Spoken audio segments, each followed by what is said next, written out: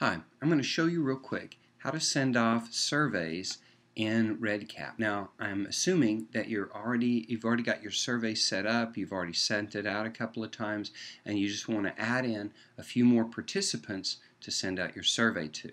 So, go to My Projects in RedCap, scroll to whichever project you want to send it out in, and then what you'll do is you're going to go up to Manage Survey Participants, okay? Then go over to your participant list and you'll see these are your existing participants, and what we want to do is we want to add participants. So now what I'm going to do is I've already got my new list of participants open. I'm going to go ahead and copy that. I'm going to jump back over here. I'm going to paste it in.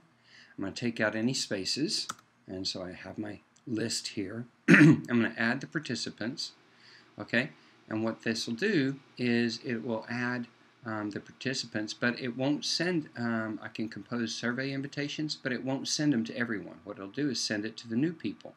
So then what I'm going to do is I can put in a subject line, new subject, and rather than, I can either type out one, or in this case I've been sending out this survey on a regular basis, so what I'll do is I'll load a message from a previous email. Okay, and that saves, it's all right there.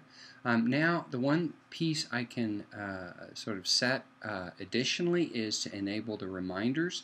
And what this will do is I can select when to send it out, how often to send it out, so that if they don't respond immediately, they can later. I'm going to send this every day. I can specify a time, all right? So let's say at 9:48. Then what I can do is how many recurrences. Well, I want to send it 3 times. That is, once is the initial, and I'm going to send 2 reminders. So they'll get 1 reminder every morning if they don't respond. Now, if they do respond, they're not going to get any reminders. After that, I'm ready to go, and I can just send the invitations, and everything's good.